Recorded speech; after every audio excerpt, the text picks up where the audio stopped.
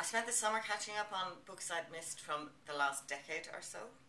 I have been reading Marilyn Robinson, Gilead. She's always wonderful. I read a terrific book called Cloud Atlas by David Mitchell and was gutted to see that Halle Berry is going to star in the movie. So, I mean, you know, everybody was going to know about this book very shortly. Really charming lyrical book by an Australian writer called Murray Bale, and it's called Eucalyptus. I don't know when that was published. And I have just started Michael Ondaatje's new book, The Cat's Table, partly as a courtesy because I'm reading with him at the 92nd Y this evening, but, you know, it's no pain to read a Michael Ondaatje book. He's a wonderful writer.